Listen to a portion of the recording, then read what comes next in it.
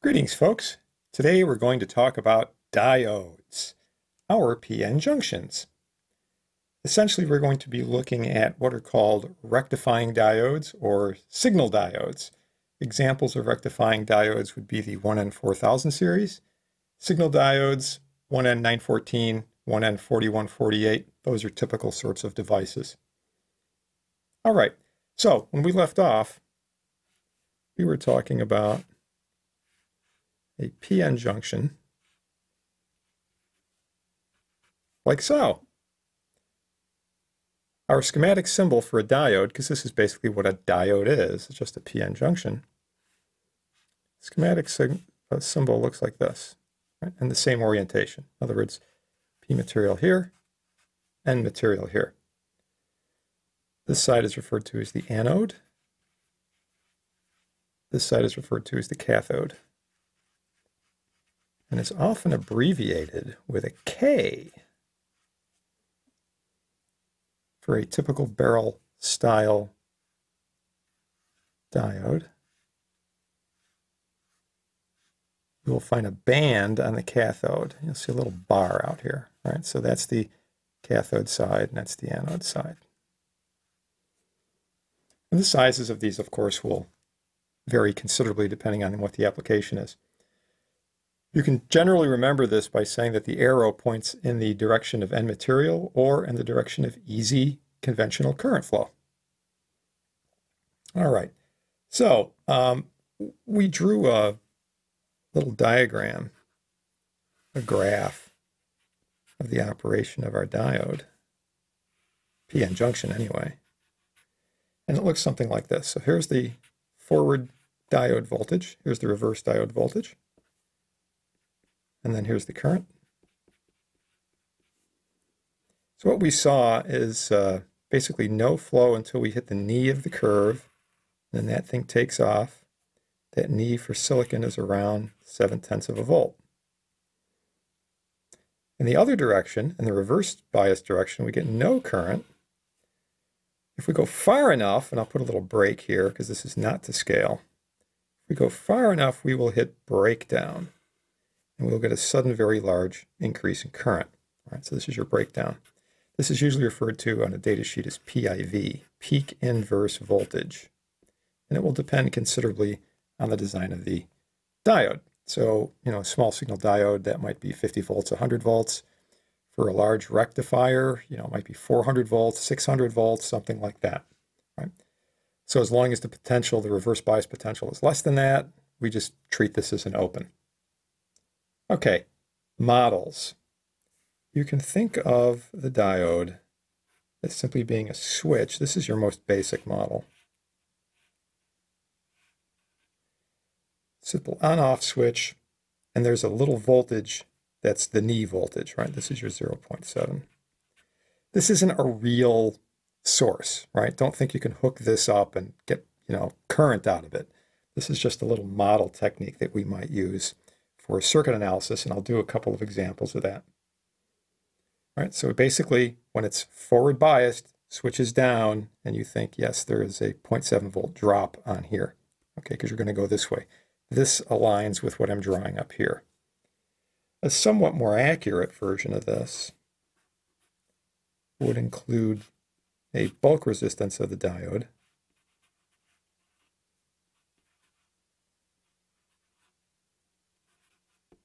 which would give us this little slope that you're seeing here, right? This is not perfectly straight up and down. There is a little bit of a slope to it. So we could model it that way. All right. Now, given this, clearly a non-linear, non-bilateral device, how do we, calculate things like a circuit current or a voltage or something along that line? So we need to do some examples. Well, the first thing you want to do is determine whether or not you have forward or reverse bias, right? Is the diode forward or reverse bias?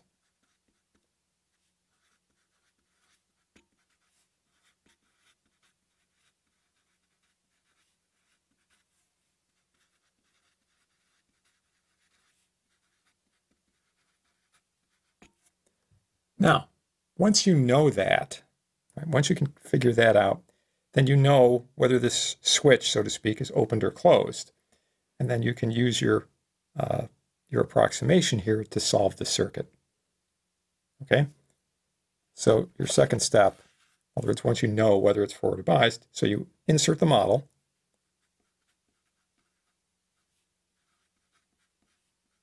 And then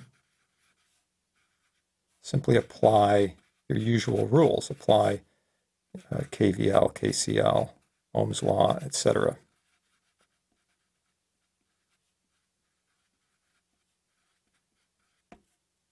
All right, some quick examples.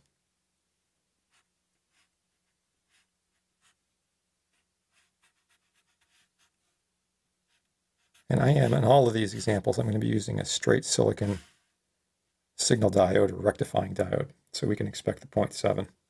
So let's say we have a 10 volt source out here, and I'm going to say we have a 1K ohm resistor. And my question is, what's the circulating current? What's the voltage across the resistor? And so on and so forth. Well, is the diode a forward or reverse bias? Look at this plus and minus on here. I have this single source. So ideally, that wants to create a current like this. And plus to minus, anode to cathode, that is the very definition of forward bias. All right, so put a little thing over here. Forward means, remember what I said, arrow points in the direction of easy current flow. So your current's going like this, you got to drop like so. If it's in reverse bias, it's the exact opposite. Right? So you would have a current trying to go this way, plus to minus that, right, against the flow. In this case, this is going to be 0.7 of a volt. In this case, it's an open. So what is the voltage? Well, that's going to depend on, what else is in the circuit, as we'll see.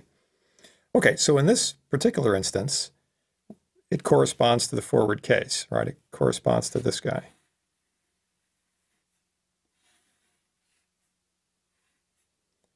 So I think of this shut switch 0.7 of a volt.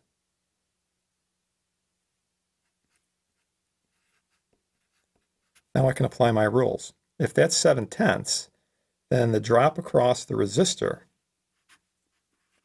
would have to be the source, 10 volts, minus the diode. In other words, it has to be 9.3 volts. And from that, we can determine that single current through Ohm's law. 9.3 volts over k ohm is going to get us 9.3 milliamps. Right? Beautiful. Okay. Now, what if we flip this? So I'm going to use the same circuit. I'm just going to flip the diode around.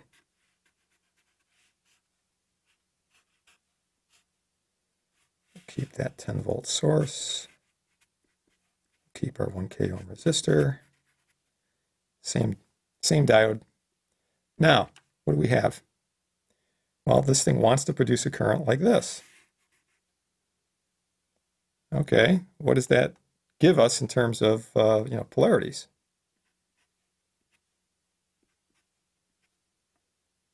All right, that corresponds to the reverse bias case, right? Arrow's going in against what the diode arrow is doing. So this is this case. So this is an open. Think of the diode as being an open. All right, so we've got the switch opened over here. All right, what do we have? Well, if there's an open, it's just a simple series loop, right? So if the reverse is open, then obviously the current must be 0. If there is no current, therefore, VR is also 0, which means all of the potential from KVL must be sitting across the diode, right? The rise has to equal the sum of the drops. So if there is no drop here, then all of that 10 volts must be sitting across the diode. Now in reality, there will be a little leakage current. This is not zero here. There is a real live leakage, but it might be measured in the nanoamps. So, with a k-ohm, you go in lab with a DMM, you're never going to see it. It's going to work out to this ideal sort of situation that I'm drawing. Okay? All right, so forward, reverse. Let's do something a little bit more involved. I'll keep my 10-volt source, but I'm going to put in a couple of resistors and a couple of diodes.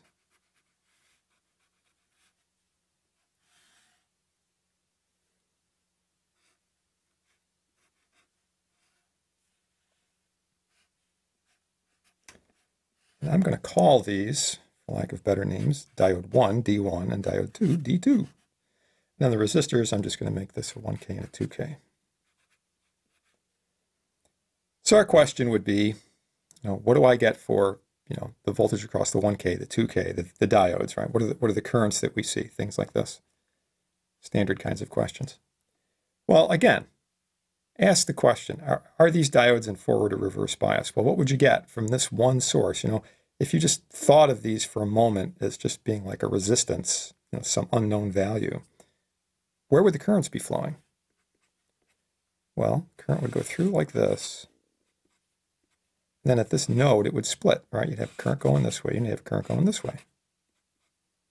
Well, this way, right, that current continues down like this, as does this. So what do we have? Well, D1 plus to minus, which is cathode anode, that's this case. Right? So this thing is off. This is the reverse case. This one, plus to minus anode to cathode, that's the forward case. So this is the on of 0.7. So we think of this as just being 0.7 volts. Well, if this is off, if this is open, right, you could simply think of this as a source, two resistors, and this 0.7 volts. Right? Just pretend this isn't even here. So what does KVL give you, right? KVL would say, well, I've got 10 volts. That's got to equal the drop on the 1K, plus the drop on the 2K, plus the drop on D2, which we know is 0.7 volts. So 9.3 volts must drop across the 1K and the 2K. Therefore, the current, this current, which is going to be the same as this current, because again, this is an open, we can assume the current through D1 is 0. That's going to be 10 minus the 0.7, 9.3 volts over 1K plus 2K, 3K. Right? So when you divide that out, you're going to get 3.1 mils. Now you can take that 3.1 mils, figure out the drop on the 1K. 1K times 3.1 mils will give us, K's and mils cancel. We're going to get 3.1 volts across this guy. And then across this one, 3.1 times 2K is going to get us 6.2 volts. Right, so 3.1, 6.2, 9.3, plus the 0.7, bingo, there's our 10. What's the drop across D1? All right. Well, that's from this point to our reference, to our ground down here, assuming that's ground. You can find that a couple different ways. You could say, well, we start with 10, we drop 3.1, that's what's left, 6.9. Or you could say this is equal to the parallel combo over here, which is 6.2 plus the 0.7. Either way, 6.9 volts. Okie doke. Beautiful. All right. Last question. What do you get if you swap orientation of these two diodes? In other words, what would you get if you put D1 in this way and you put D2 in this way. All right, so get rid of these and put them in the reverse way. What ends up happening? Well, think about that for a minute. Do a calculation or two. Build it. See what you really get. Or maybe do a simulation. Or maybe do a calculation and put your answers in a comment. There we go.